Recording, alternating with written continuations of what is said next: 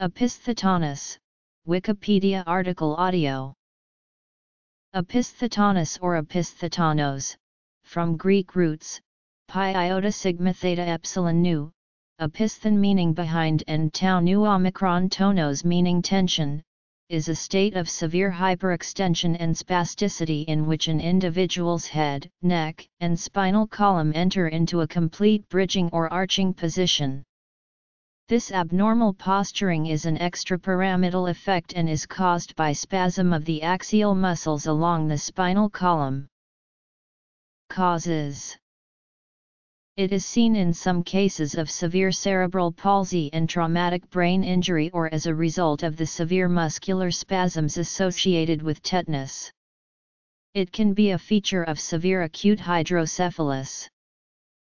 Opisthotonus can be produced experimentally in animals by transection of the midbrain, which results in severing all the cortico-reticular fibers.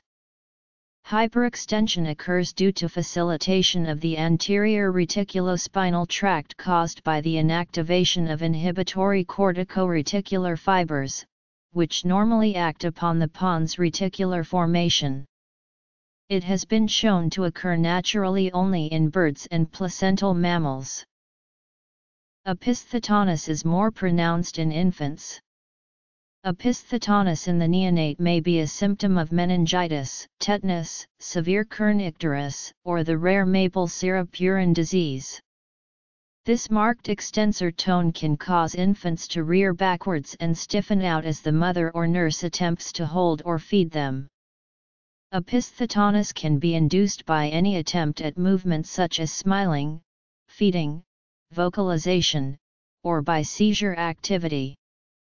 A similar tonic posturing may be seen in Sandifer syndrome. Individuals with opisthotonus are quite challenging to position, especially in wheelchairs and car seats. Opisthotonus can sometimes be seen in lithium intoxication. It is a rare extrapyramidal side effect of phenothiazines, haloperidol, and metoclopramide. Opisthotonus with the presence of the rhesus sardonicus is also a symptom of strychnine poisoning.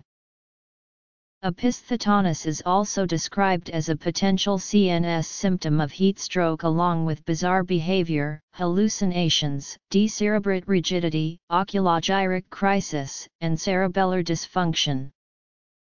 Opisthotonus is seen with drowning victims called the opisthtotonic death pose.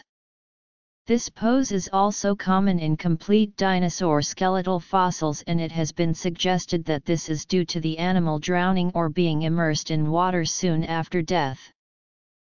Opisthotonus is a symptom of lavender foal syndrome, a lethal genetic disorder in horses.